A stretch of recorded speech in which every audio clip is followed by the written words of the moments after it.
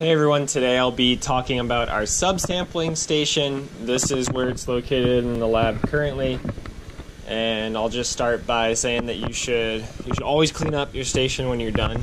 So whoever used this last didn't do the best job cleaning up, so I'm just going to go ahead and start by showing how you should leave the station when you're done. So these are two pieces of cleaning equipment that we keep in the seed scanning room. So what I'll do is just get underneath the equipment to remove some of the seeds, try to corral stuff together, and then I'll take, sorry for the audio here, I'll probably put something over this, but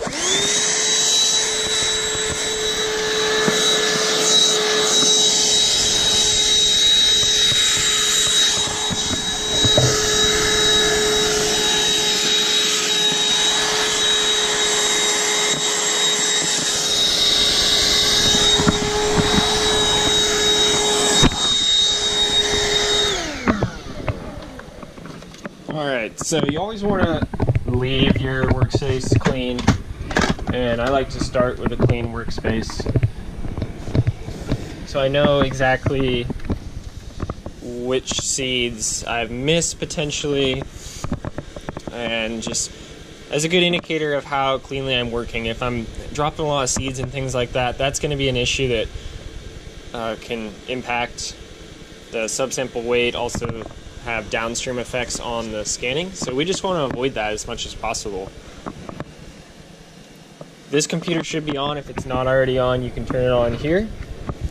So we'll need to have the computer up and running.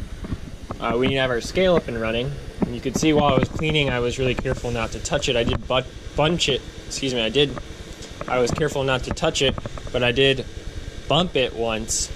We want to avoid that. This is an extremely sensitive instrument, and we don't want to disturb it too much. Always check that you're within level when starting. You just turn it on simply using this. Another important piece of equipment to have is this USB interface. It should usually be plugged into the computer. Something else we need is a barcode scanner, and I like the hands-free one.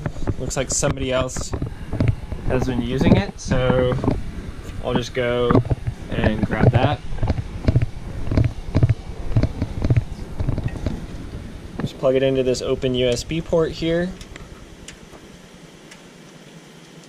It's just the way life is sometimes. You do it right the first time and do it a different way, and it turns out you're doing it right the first time.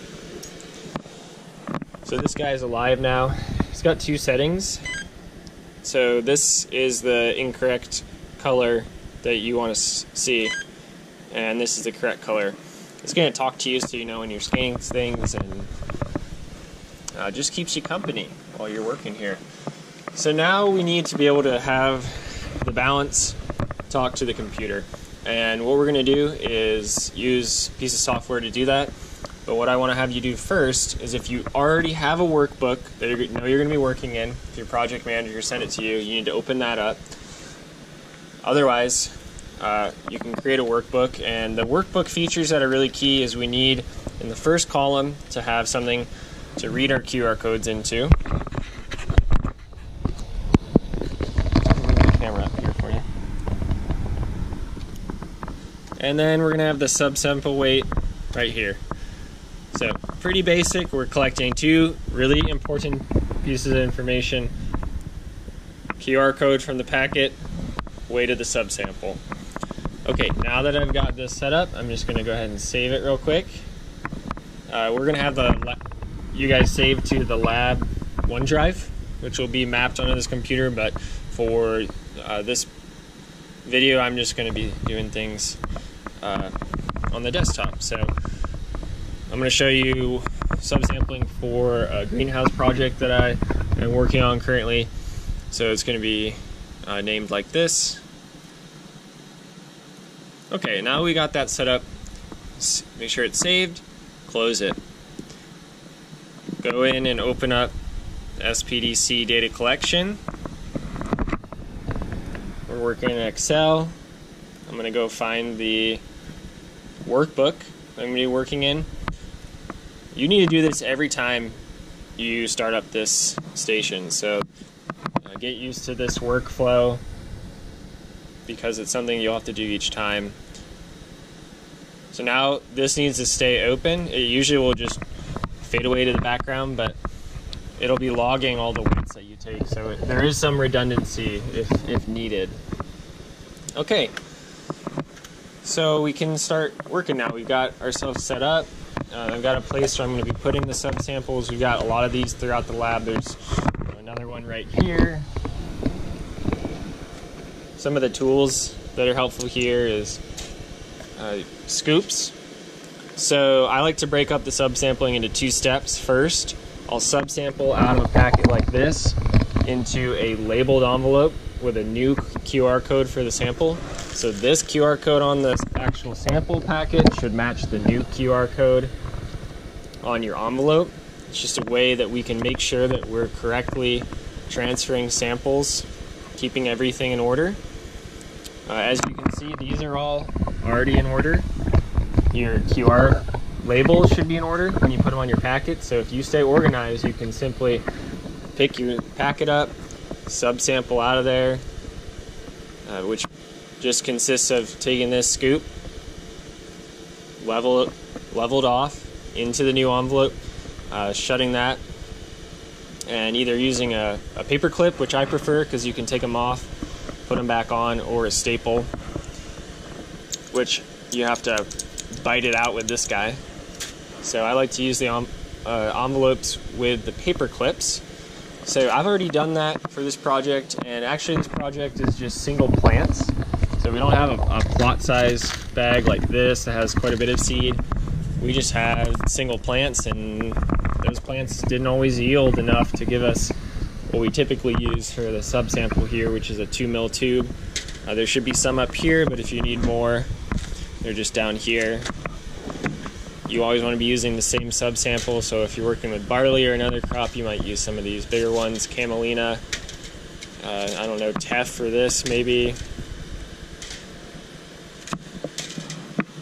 So I've already done that. So I've got everything laid out here, and this is the workflow that I like to recommend, just working right to left here.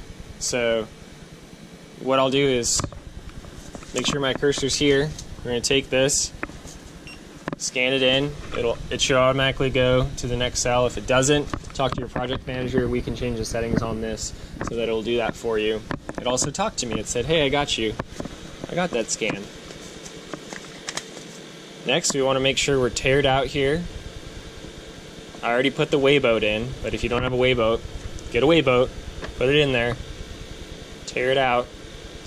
And I just want to show you how sensitive this is. So I'm pressing on this counter in different places, and the balance is actually jumping around.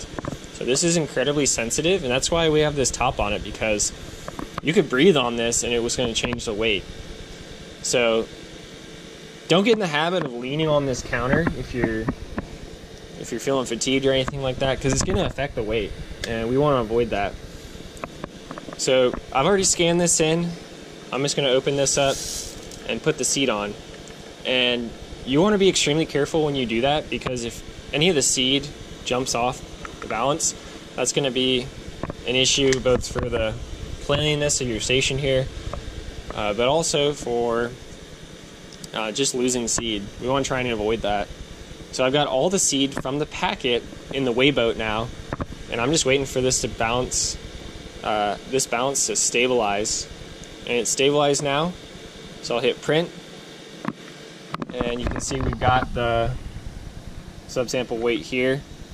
And I just like to confirm that it came in, and then I use the arrow key to set me up for my next sample. So now this part is extremely important. You want every single seed in this weigh boat to go into this envelope, and eventually we want every single seed in this envelope to go onto the scanner. And I'll talk later about why that's really important, but that is something that we need to be extremely careful about. So when I pick this up, I'm going to be taking my time here, and making sure that every seed goes in here. And you can see there's actually one that's trying to hang out. So make sure that you get every seed in there. Okay.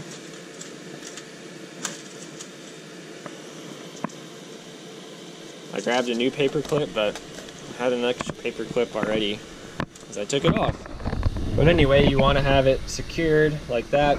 I like to organize from the back to the front in these bins, because if you start stacking up a lot of envelopes in the front, inevitably they're gonna get overcome by gravity and they're gonna start sliding against the cardboard here. So I like to just get them set up in the back. Between samples, I like to keep this closed just to keep any seed from falling on there, anything like that.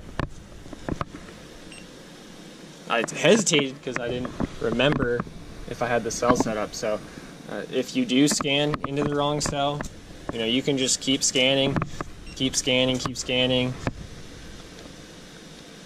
You can just use Control X to cut it and put it over in the cell.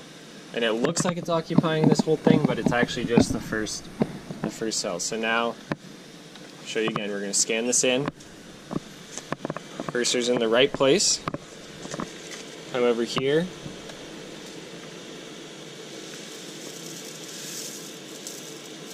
That seed is going to try and jump around and flip out of there. Do your best to get it in the way boat entirely. Wait for the balance to stabilize. Print. Come over here. Okay, got a question mark here, and that's because the balance was in the process of stabilizing. I thought it was stabilized. The balance is telling me, you know, I'm not sure about that. So that's something you want to keep your eye out for. So I'm just going to reprint this because I thought it was at 618, but it wasn't. It was confused at the moment. So now this is going in here. These are sticking a little bit, and already I can see that I probably missed one seed when I put it in there. So I'm going to get that out of the way now. But that's something we want to avoid. So it's okay when you're going in to the weighboat if you miss one. It's not the end of the world, but coming out of the weighboat into the packet is when you really want to try your best to get it in there. And as you can see, I didn't take that seed and put it in this packet because I am fairly certain it came from this sample, but we can't be 100% sure. So if you drop a sample, you're not going to go pick that sample up and put it back in here. You're going to have to re-subsample. So you have to go find the original bag and pull that subsample into a clean packet that doesn't have any remnant seed in it, because we don't know where that seed is coming from with 100% certainty. So that's something you want to avoid. Okay, so I showed you how to do a couple now. You're just going to cruise on this. You're going to set up yourself with a workflow. This is what I like. If you find something that works better for you, you know, if you like to have them over here, scanning like that, that's fine. Just make sure that you are being consistent and finding something that works for you. Periodically, you need to be saving, either with Control S or using the icon at the top here.